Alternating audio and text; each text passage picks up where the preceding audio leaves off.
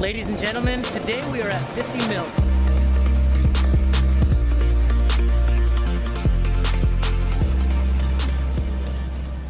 There she is. Demetria. Oh my gosh. Have you ever worked at a job that you were unhappy at?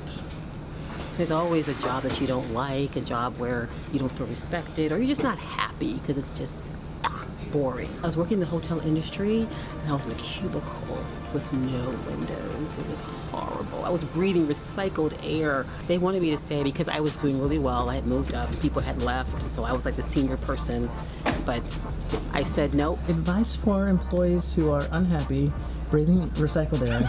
Find ways, maybe through volunteering, to see if this is really what you want to do. Find ways. Maybe you can find a friend in the job. Maybe you can find other things to do. Maybe you love knitting. But I wouldn't say leave your job and start knitting.